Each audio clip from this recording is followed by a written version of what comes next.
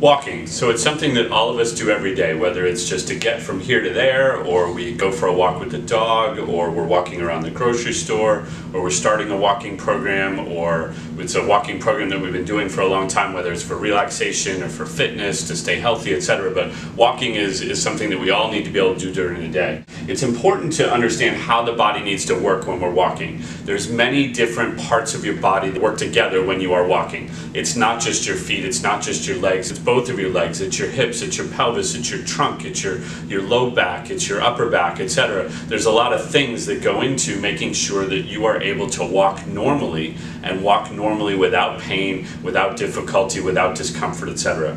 We really kind of break down walking into two major components: the work that comes from your legs and the work that comes from your trunk. So let's talk about the work that comes from your legs first. Well, for starters, when you're walking, you put one foot on the ground, that's your base of support, while your other leg swings and gets out in front of you to eventually hit the ground and propel you to take that next step forward. So there's a lot of things in that leg, in both of those legs, there's a lot of things that are happening at your foot and ankle, at your hip, at your knee, and all of those things have to happen in tandem with one another. Very commonly what we see in somebody that's having problems when they walk, whether it's pain when they walk, pain after they walk, difficulty with walking, discomfort with walking, lack of balance when they're standing or walking, etc., is that some part of that leg isn't working in tandem with other parts. So let's use as an example.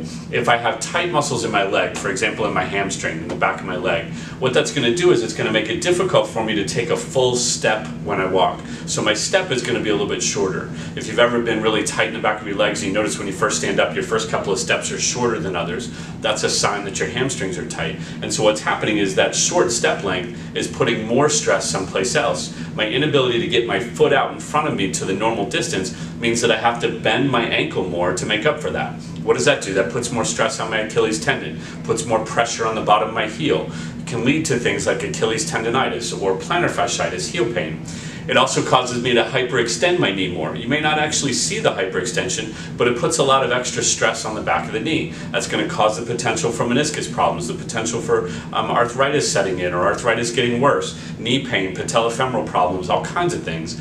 It's also going to cause me to have to bend forward at my trunk to propel myself forward a little bit more. What's that going to do? It's going to put more stress on my low back, potentially irritate a back problem or cause a back problem. Take a back problem that's just been muscular and turn it into something that's disc related. Start to give me some nerve problems, some pinched nerve problems, etc. Now, if we're talking about the other half of what we're looking at when you're walking, it's your posture.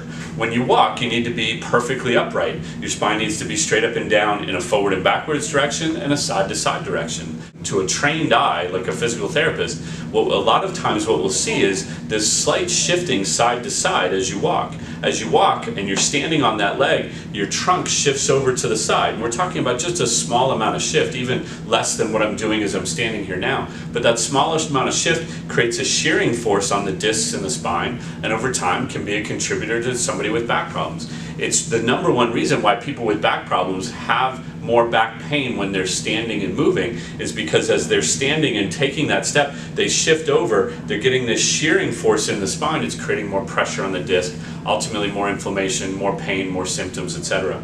So your posture, how you stand, how your trunk is positioned, whether it's forward and or to the side, is very important when we're looking at somebody's walking. As we walk, our leg muscles tend to get tired and fatigued. Now, in some of us that could happen after walking 20 feet. In others of us it could be after walking 20 minutes, and in others it could be after walking an hour or two. But nonetheless, when your leg muscles start to fatigue, mostly your hip muscles, your outer hip muscles, and your back hip muscles, your glutes and your abductors, when those muscles start to fatigue, your body's going to start to bend forward, just the slightest little bit. So if you've ever been walking for a period of time and you notice that you're starting to lean forward, that's a sign that those hip muscles are starting to get tired, they're fatigued. And as they are tired and fatigued, your body's compensating, and again, that will set you up for the potential for back problems. More importantly, it throws you off your center of gravity. It increases your risk to just trip over your toes. You can be a healthy person with no balance problems, but you can start to trip over your toes more towards the end of a walk because your center of gravity is thrown off a little bit just because of some fatigue in those hip muscles. If you're thinking about starting a walking program, or you're currently doing a walking program, or if you have any problems with walking, whether it's pain, difficulty with walking, I can't walk that long, whatever it might be, that's really where a trained eye comes in. Somebody needs to assess your gait, because we've got to look at specific pieces, what's happening at all of those parts of that chain, and make sure that things get addressed. Because if you've ever heard the saying, no pain, no gain, or a little bit of pain is okay, any of those statements are completely untrue. Pain is your warning sign, difficulty is your warning sign, fatigue is your warning sign that something isn't working properly when you go to do that activity, and in this case walking. And if that continues, that's what leads to things like Achilles tendonitis and Achilles ruptures, plantar fasciitis or heel pain, knee pain or patellofemoral pain, arthritis in your hip, your knee, your back, disc problems, bursitis, iliotibial band problems. All of those things come from the fact that mechanically your gait is not the way that it should be, and one joint is overworking or overstressing another. You really need to keep in mind that problems can be prevented, and number two, if you're already having problems when you're walking, again, even if it's for 20 feet or for 2 hours, problems can be treated, addressed, and corrected so that your gait is normal. We get you walking, you're able to use it for a healthy lifestyle, keeping yourself happy and active and doing the things you want to do, but being able to do it without pain and or the possibility of future problems developing.